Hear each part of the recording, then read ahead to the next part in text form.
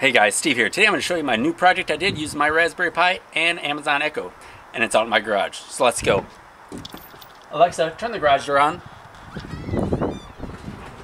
That's right, I made my Amazon Echo open my garage door. Now I'm going to show you how to do it. So this is my setup. This is my Raspberry Pi Zero W, and this is a 4-port relay switch. I got this on Amazon. It was $7, and it was the best deal I could find for the number of ports it has. This has 4, 1, 2, 3, and 4.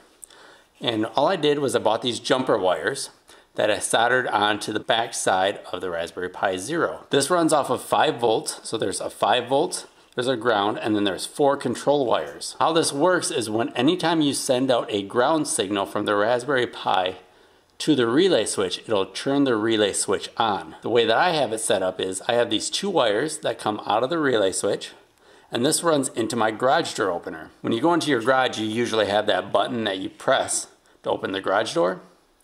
Well, this runs in the exact same spot on the garage door opener. I just traced the wires back from the wall, and I patched these 2 wires into that as well. So anytime that I tell Alexa to turn the garage door on, she's going to send out a ground signal from the Raspberry Pi to here for 1 second, which will then close this switch, make those 2 wires contact each other, and then it'll tell the garage door to open up, and then after 1 second this will turn off and the wires will separate again, and it'll be ready for the next time you tell Alexa to open the garage door. In a few seconds here I will show you how to wire this up, but in the meantime I will show you what happens and the sound that it makes when Alexa opens the garage. So soldering onto the Raspberry Pi Zero is really easy. These jumper wires I bought go from female to a male end, so there's a little pin that sticks out at the end of the wire. So I push the wires through the holes. As you can see, there's a bunch of holes that are still open. Flip the board over and then easily soldered from the back side. So then the pins stick through, and now they are connected to the relay. So this setup can be hooked up to any sort of a Raspberry Pi. I'm just using a Raspberry Pi Zero W for my project. And I'm going to show you the wiring diagram on the computer here so it's a little clearer to see compared to me just showing you the complete setup. So here is an enlarged image of my relay. On the right hand side you'll see the 6 connectors that hook up to the Raspberry Pi. The top one is your VCC, that is your 5 volt. The bottom one is the ground connector, and then there's 4 connectors in the middle. So if you look at the Raspberry Pi, this is the pinout for the Raspberry Pi Zero. The top left pin is pin 1. Pin 2 is right next to it.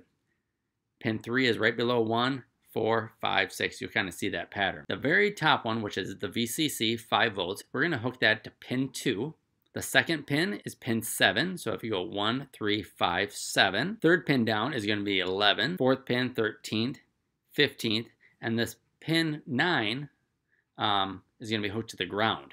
So the very bottom of the relay is going to be hooked to pin 9, because that is ground. Now that we've physically hooked up the Raspberry Pi to the relay, let's go ahead and talk about our code. If you've seen my other videos that show me using Alexa to control my TiVo, this is the exact same code, just modified a little bit. The program that we're using is FOMO. It was created by someone a lot smarter than me, but I was able to modify it for my situation. Everything I've written, I've put up on my GitHub, and I'll show you how to download that code and how to edit it. So let's take a look on the computer. Once you log into the Raspberry Pi, let's go ahead and we'll install the Git app in case it's not already installed on your Raspberry Pi. So type sudo apt-get space install space git. This will take several minutes to install. Right here you'll see that I have already installed Git, so we can move on to the next step. Now we can type sudo git clone https://github.com/shiraki2/alexa_garage.git. And this will copy the files from the GitHub website to the Raspberry Pi. So if we type ls, we can see that Alexa Garage has been downloaded. So now we can switch into that file, cd Alexa_garage ls. Now there are 3 files that were downloaded.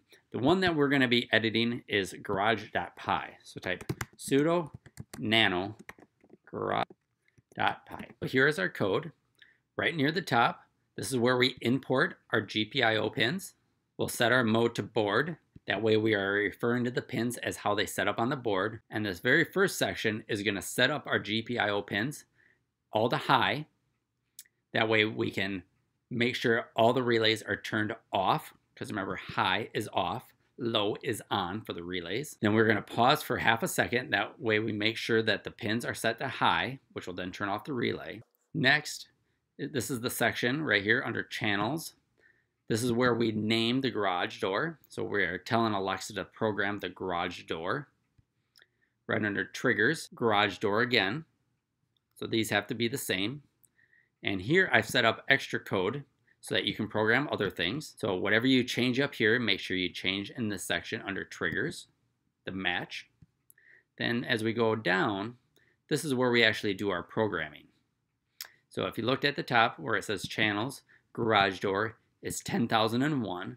When we go down here to our state true, so if we tell Alexa to turn on the garage door, which is true, which is 10,001, we're going to set GPIO pin output of number 7 to low, which will then turn on the relay. We're going to tell the Raspberry Pi to sleep for 1 second, and then we're going to tell GPIO output of number 7 to go high, which will then turn off the relay. So if you physically hooked up the Raspberry Pi like I showed you, you shouldn't have to edit any of this code. But if you do make any changes, hit Control-X to save it. So to run our code, we're just going to type Python garage.py. And now that you see that the code is up and running and 4 items have been registered and are waiting for Alexa. So now what we have to say is, Alexa, discover devices. Now Alexa is going to search for these devices. She's only going to look for 20 seconds, which is only enough time for her to learn 12 devices.